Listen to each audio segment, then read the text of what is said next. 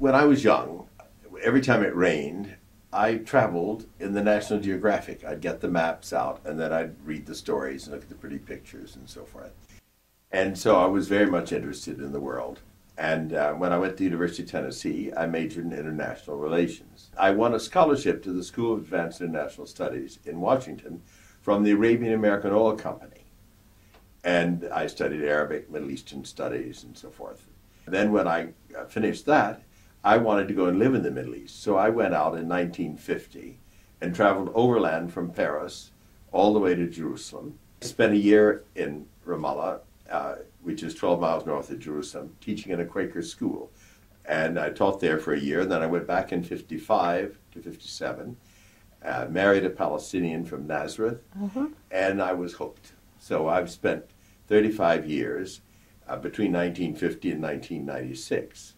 And you talked to me earlier about some advice that you had given to soldiers going into Iraq. I gave 4 3-hour lectures to each of 8 units in East Tennessee before they went. And I think it was very helpful to them. So they invited me to come out as their chief interpreter. Instead, I went as an embedded journalist.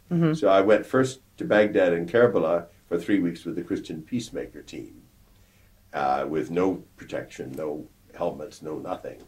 And I had a video camera. Because of the language, I could take pictures and move around and speak to people and so on.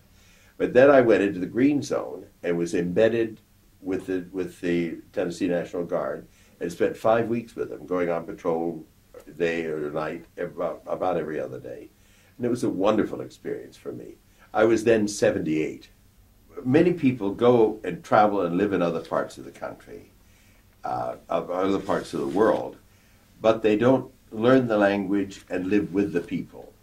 And I think that I was very privileged. This last trip, I was almost 10 weeks in the Middle East. I stayed in 12 different homes of 7 different religious communities.